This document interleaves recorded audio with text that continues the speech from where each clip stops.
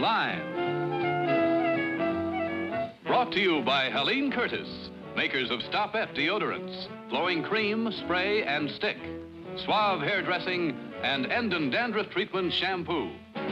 Now let's all play What's My Line?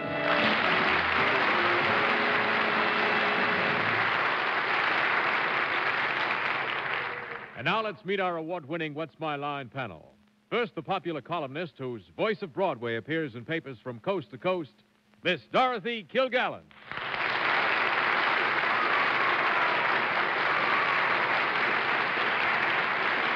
Thank you, ladies and gentlemen.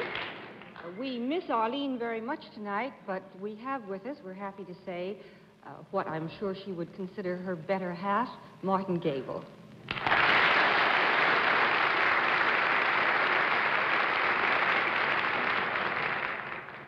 My wife took her morning show to Silver Springs, Florida, but with characteristic generosity, she left behind one of the most beautiful women in the world to sit next to me, Miss Hedy Lamarr.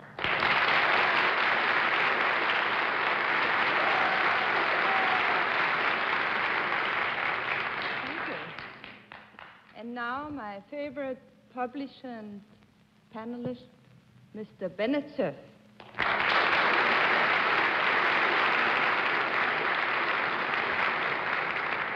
I don't know how warm Arlene is finding it down in Florida, but it's very nice and warm right in the seat tonight. And here to really try to make it terribly hot for us is our distinguished panel moderator, Mr. John Daly.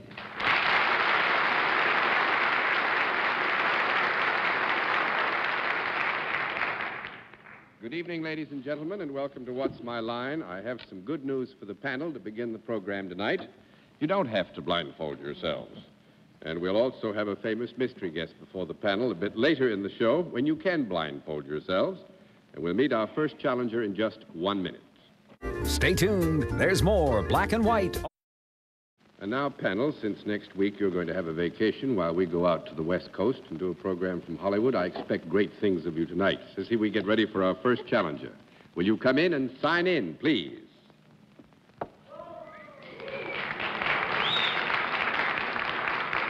Sign in right there.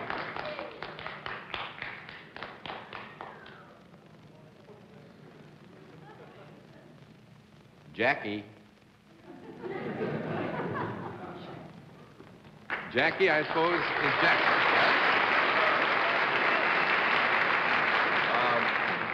Jacqueline Carroll. And is it Miss or Mrs.? Miss. Miss Carroll. Well, it's the way to begin a new year, I always say. And Miss Carroll, where are you from? Miami. Miami, Florida. Well, that's nice to have you here. What brought you up into the cold climes? Oh. Oh, no, I won't ask that question. Miss Carroll, the panel. Panel, Miss Carroll, will you come over here and join me?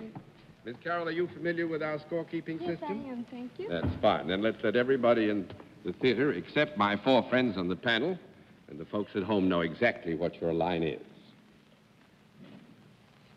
All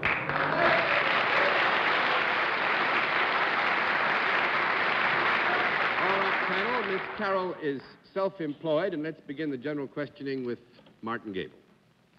Miss Carroll, do you deal in services? Yes. You do. Are your looks in any way a factor in what you do? No.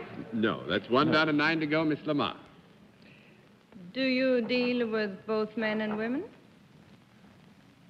Yes. Has your location anything to do with your occupation? No. No. 2 down and 8 to go, Mr. Cerf. Miss Carroll, do you work usually inside rather than outside? I mean inside a building. Yes. Do you? Would your work be done possibly at one of the countless hotels in the Miami sector? Sometimes. Sometimes. When you do work in one of these hotels, would it be in one of the public rooms rather than in a private room of a guest? Sometimes. Sometimes. Do you come into physical contact with your with the people that you are serving? Yes. You touch them. Would this be because you are doing something that would improve their looks to some extent? No. 3 down and 7 to go, Miss Kilgallen. Miss Carroll, does your work ever cause you to find out anything about anything?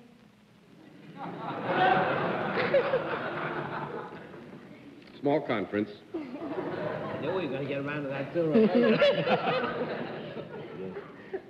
The conference type again. Give it a...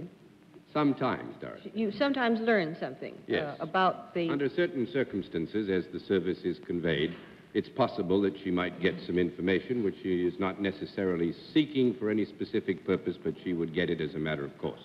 I see. Now, it seems impossible on the surface, looking at Miss Carroll, but is it possible that anybody could be disturbed by what you do? Or disconcerted? Or annoyed?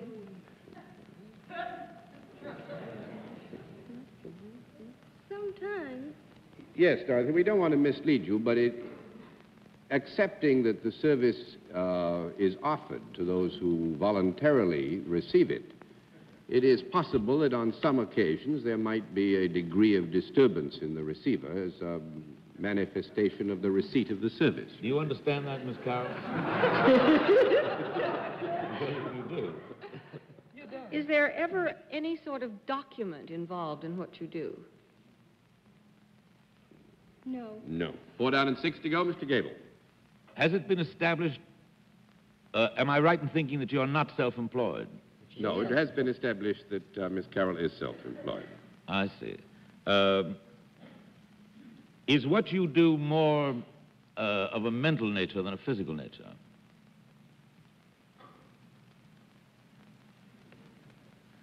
I would think so, Martin. Yes, but there is a... Excuse me. There was a great pity. You're such a humanitarian, Bennett. But it's mostly mental, but there is a physical aspect to what you do. You do touch your customers, if that's the right way of describing them.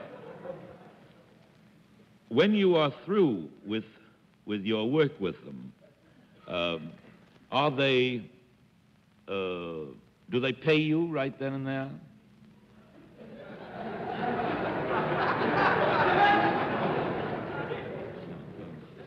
Like a traffic. Actually, I don't think that's necessarily germane, Martin, to the problem that you face. How, the time at which any payment would be made for the service. You do is get paid, incidental. however. Yes. Oh, yes.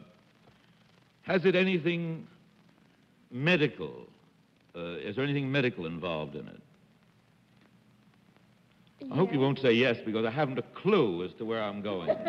Well, this is a very difficult question to answer. I don't think we can say technically that there is something medical, although There is a physical true. Improvement involved. Well, this is possible. Miss Carroll might be able to achieve a conclusion which medically might be determined to be beneficial. For example, there are certain sort of professions like fortune telling. Are you a fortune teller? No. No. 5 down and 5 to go, Miss Lamarr. Do you do your work sitting down rather than standing up?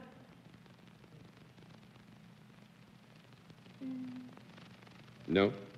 That makes it 6 down and 4 to go, Mr. Cerf. Miss Carroll, around the Miami area, there are all kinds of strange animals and fish. Do you have anything to do, possibly, with any of the livestock down there that is not human? No. Not at the seaquarium or anything like that? This will be funny when you get the final answer here. 7 down and 3 to go, Miss Kilgallen. Miss Carroll, do you ever take anything away from anybody? No. 8 down and 2 to go, Mr. Gabel. Do you ever give anything to anybody? No. 9 down and 1 to go, Miss Lamarr. Do you make them feel better by any Yes, chance? ma'am. Oh, I'm sorry. Well, now, do you... What did she say? Does she... Said no, not necessarily. No. Not actually, necessarily? Sometimes. It would depend on Possibly? circumstance. Mhm. Sometimes. This is the aim, I presume. Yes. Good. Well, now, do you have to have a special uniform or wearing apparel? No. No, that's 10 down and no more to go. Actually, Martin opened the door. If you developed that one, I think you'd have gotten. I know it's going to be difficult for you to have to swallow. Miss Carroll is a professional hypnotist and does work. Did you really, Martin? I knew you were on the track, Martin. But that's what it is. 18 years old, mind you. I thought of it when I wasn't on. That's the story of my life. I guess you're the youngest professional hypnotist in the country. And to explain, actually, Miss Carroll does work sometimes with doctors and dentists, but she also appears in demonstrations in public, and sometimes in small groups, to demonstrate the art of, or the science of hypnosis. That's what it is. Well, we've stumped the panel, and we thank you very much. Nice to have had you with us.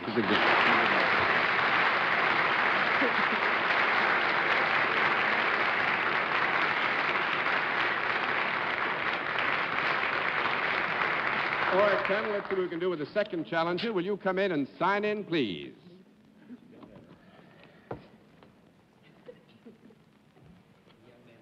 Jan?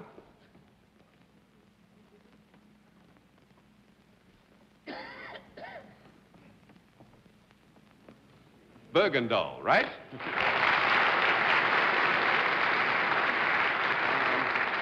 Mr. Bergendahl, where are you from? From Norway. From Norway. Well, that's fine. It's nice to have you. Used to this kind of climate, aren't you? I am. It's 10 or 15 degrees above zero. Mr. Bergendahl, the panel. Panel, will you come over here and join me? Well, now, coming from Norway, are you familiar with the way we keep score? Yeah. Oh, fine. That's good. Then let's let everybody here and there, except the panel, know what your line is.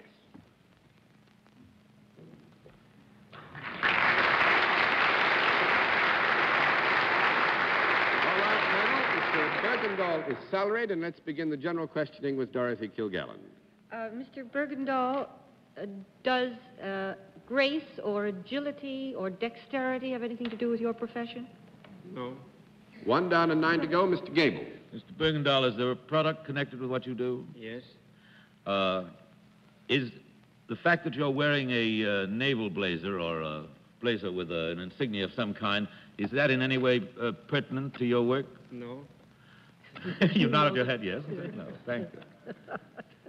No, not directly, Martin. You may want to quibble with me later. That's 2 down and 8 to go, Miss Lamarr. Does your product have anything to do with sports, by any chance? No. 3 down and 7 to go, Mr. Cerf. Mr. Bergendahl, does your product have anything to do with something that can be either eaten or drunken? Drink. Yes. It does? Would it be in the liquid line rather than the solid line? No. Nope. 4 down and gas. 6 to go, Miss Kilgallen. Is it something that's ever been alive? Yes. Does it come in cans ever? Yes. By the time you get through with it, does it come in cans? Well, he's along the line somewhere. Oh. Is it ever something that's been alive in water? Yes. Is it something in the fish family? No. That makes it 5 down and 5 to go, Mr. Gabel. Take it away, Martin. But where is the question? It is something that has lived in water when it was alive, but it is not in the fish family. Yes. I see. Is it, do you work for a profit-making organization? Yes.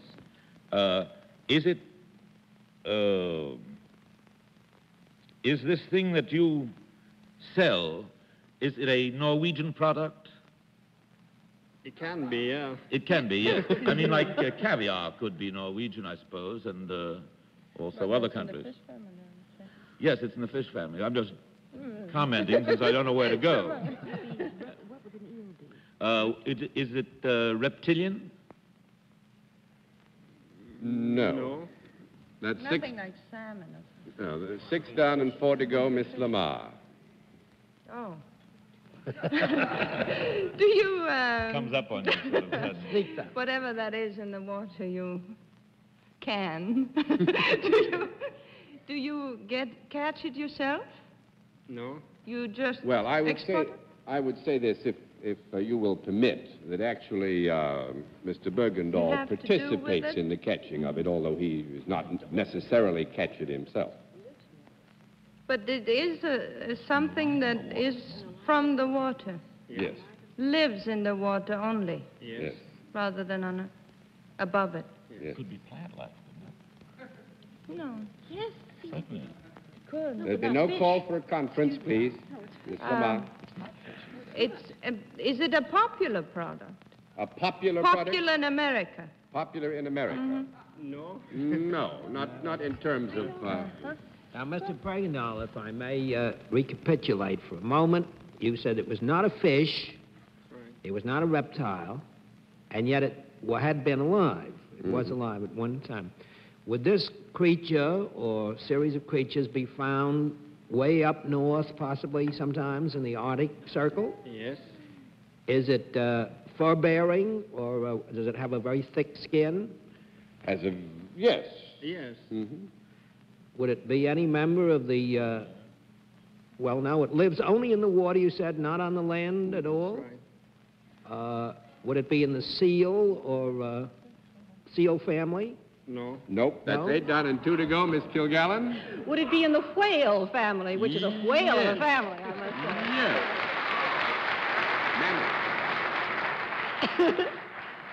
Now, this You is better actually, explain about the whales, product John. is a whale. What does Mr. Bergendahl do?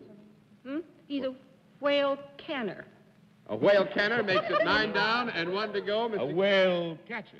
Whale catcher. A whaler is right. So we'll flip that one About the matter of that naval blazer.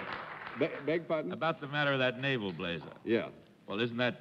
Well, that's why I said to you after the answer. Actually, it's not directly concerned because it is not something that's attached to his whaling career. It's attached to the sea, which is what I was trying to suggest. to you. John, a whale is a mammal, but isn't it also considered a fish? No, I don't know. Never? No, it's an aquatic mammal of the cetacean origin, actually. It's the last of the red-hot mammals? Don't think I wasn't worried about whether it was a fish or not, because I was. Well, thank you very much, Mr. Bergendahl. Nice to have you in.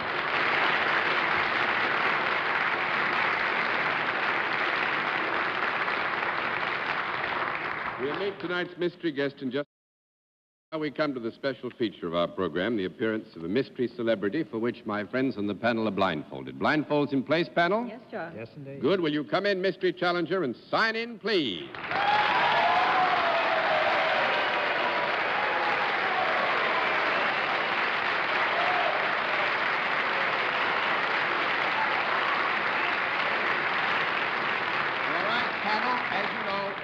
When we come to our mystery challenger, we go to a different form of questioning. You will ask one question at a time, in turn, moving clockwise, and let's begin with Miss Hedy Lamarr. Are you in the entertainment world? Well, yes, you might say that. Mr. Cerf? Are you a member of the cast of one of the big motion pictures playing along Broadway at the present time? Maybe way up on Broadway. Not right on Broadway, though. That's a fair answer, Bennett. Miss Kilgallen? What was the answer, John? I didn't hear Maybe it. way up on Broadway, but not right on Broadway. Do you have any connection with the world of pop music? Well, yes, I do. Do you play an instrument? Oh, play ukulele a little bit. Beg pardon? Play a ukulele. Play a ukulele a little bit Play the on that, ukulele. and I hope nobody's injured. 1 down, Got 9 to. to go. Miss Lamarr. Did you ever make a picture in Europe? You mean no, cinema, kind of? A cinema, yes. No. 2 down and 8 to go, Mr. Cerf. Have you ever appeared in a roundup of young stars who lean to rock and roll? You mean in the movies? Rock and roll? Either in the movies or on something like the Alan Freed roundup at the Paramount Oh, Theater? no. No. 3 down and 7 to go, Miss Kilgallen. Do you sing? Yes, I do, yes. Mr. Gabel. Have you appeared in legitimate plays? No, sir. 4 down and 6 to go, Miss Lamarr. Is your singing your main occupation at the moment? Oh, yes, I think. It is. Mr. Cerf. Have you appeared or are you appearing in a nightclub? Have you ever appeared on a Broadway nightclub? No, sir. No. 5 down and 5 to go, Miss Kilgallen. Take a guess, Tom. Are you chiefly known at the moment for your popular recordings? Well, I've sold quite a few, but I'm no Bing Crosby or nothing. Now, I would say, to be fair, that our guest is well known for his recordings. Whether he is chiefly known for the recordings or another area of work would be a decision for you to make yourselves. Mr. Gabel. Do you lead a band? No, sir. 6 down and 4 to go, Miss Lamarr. Do you act as well as sing? Well, I have in my time, yes. Mr. Cerf. You did at one time act as well as sing, you say? Well, he says he has at one time, yes. The supposition is that the capability is there and is called upon. Have you ever specialized in either Western or hillbilly songs? No, sir. No, sir, I didn't. 7 down and 3 to go, Miss Kilgallen. Would you be qualified to play Sportin' Life in Porgy and Bess? Well, depends on how it'd be written, you know, but I never been called on. So I think we'd have to give a no on that. 8 down and 2 to go, Mr. Gabel. Have you ever played in Porgy and Bess? No, sir. No, sir. That makes it 9 down and 1 to go, Miss Lamarr. Do you also dance? I can say a real strong no to that. That's 10 down and no more to go. You should have gone to television. Pat Boone.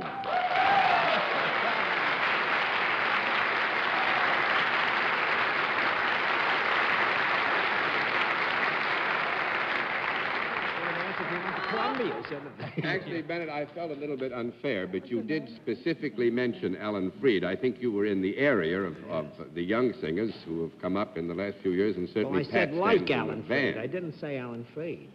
No, actually, when you got to the descriptive, you said like Alan Freed, and he's never been on an Alan Freed show, so we had to give you a no on that. Well, I was never in a rock and roll movie. You're never in a rock and roll movie either. But I think Bennett was getting into the area of young singers who have come to great reputation, and Pat is... I always thought you'd get to television. He's got his own Chevy showcase on another network called ABC every week, and that's where we thought we would really get found out, but we didn't get found out. Pat, there's one thing I want... If I remember correctly, you are one of that very considerable group of young people who really got their first chance with Arthur Godfrey, didn't you? Yes, I did appear with Ted Mack once before, but that was a year previous, and then I appeared with Arthur Godfrey and became a regular on his show, and it was a real solid send-off. Yeah, that's a great school. I may say for a moment something personal. When I first started in this game in Washington, Arthur Godfrey, whom I knew not at all, did, I think, as much for me as he did for you. In my side, it was news. Every time I did a news show, he'd come in and criticize it, and sometimes it was ruthless criticism, but it taught me a great deal. John, we're talking about great schools. I think we ought to say that Pat Boone and I both are products of Columbia University. Roar, lion, roar. Go on. I dare you. Go ahead. That was him. of the Hudson Valley. Fight on to victory evermore. Well, don't quit now. You're just doing great. Now, there's one thing more, Pat, that... John, I was on this panel when a young man came on as a mystery guest and said that he was so thrilled to be on because he remembered that when he was 8 years old, he used to watch this program. And now, Mr. Boone has been graceful enough not to say that.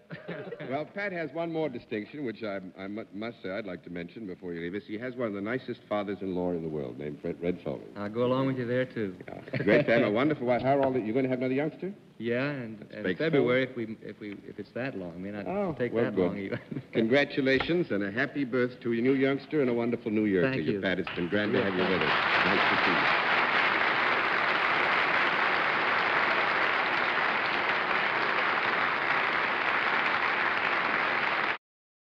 And now, as I said earlier on, next week, What's My Line is going to be a Hollywood program. We're going to originate on the West Coast. My friends on the panel are going to have a small vacation and watch me work to make up for that week I took off when I went overseas. And Bing Crosby's been nice enough to invite me out to be one of his friends on the Bing Crosby and His Friends program next Sunday at 5 o'clock Eastern Standard Time, and then we're going to go down to Los Angeles and do What's My Line. It'll be good to see our friends on the West Coast, and it'll be sort of fun to do it from 3,000 miles from here since we've been here for so long. doing it in New York.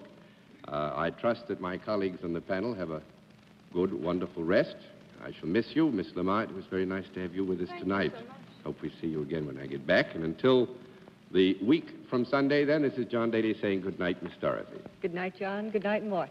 Good night, Dorothy. Good night, Arlene, down in Silver Springs, Florida. And good night, night. Miss Lamarr. Good night, Martin. Good night, Arlene. Good night, Bennett. If it hadn't been for Hedy getting me intoxicated, I think I should have gotten Pat Boone. I feel terrible about it. Good night, John. Good night, and good night, ladies and gentlemen. Thanks for being with us on What's My Line? If you'd like to be a contestant, send a picture we can keep and your occupation to What's My Line, CBS Television, 485 Madison Avenue, New York, 22, New York. Transportation for contestants on What's My Line is arranged by American Airlines.